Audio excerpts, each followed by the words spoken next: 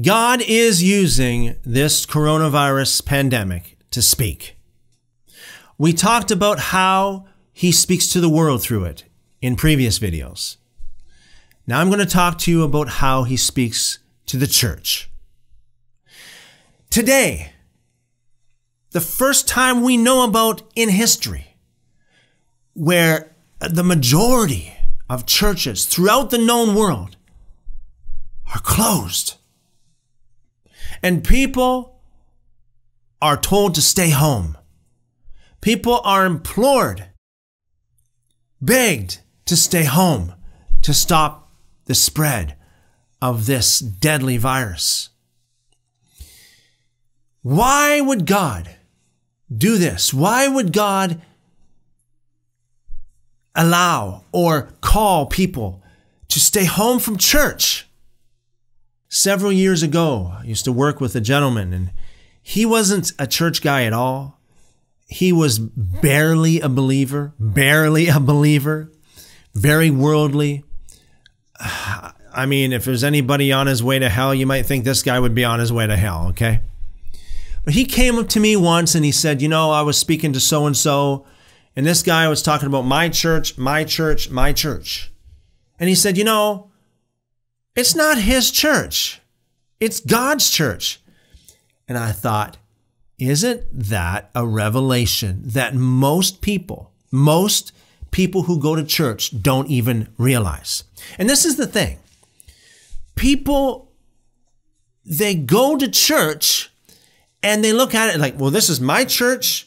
Your church is over there. My church is over here. The real true church is God's church.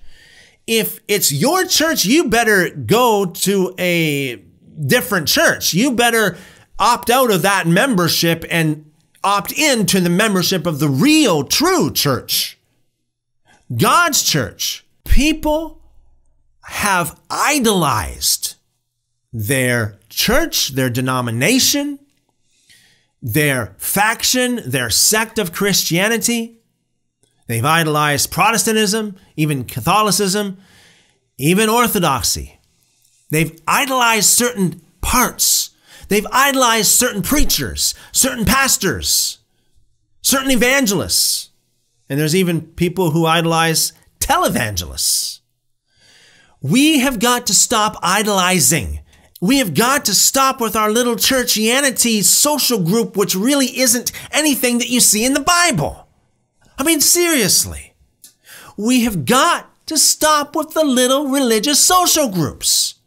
We've got to get serious with God, really serious with God. You see, a lot of people, they go to church and that makes them feel good. They're all built up. They all feel like they've been, exhorted in the Lord. And, they all feel like they've been, their ears tickled. They feel like they've been encouraged in the Lord. But we have got to get our encouragement directly from God, directly from the scripture. We have got to read the Bible ourselves. We have got to seek out the truth ourselves. We have got to put away the idols of churchianity and different denominations and different churches. Like my church is better than your church or whatever the case is. I mean, there are people, if you go to their church and you leave their church, they won't talk to you again. It's like, is that really the way church is supposed to be? I mean, seriously, there are a lot of people, if you attend their church and then you walk out, and I mean, you could walk out of that church and never attend their church again, and your relationship with the Lord can be soaring high. You can be, in a wonderful place with the Lord. And they would not talk to you because you left their little social group.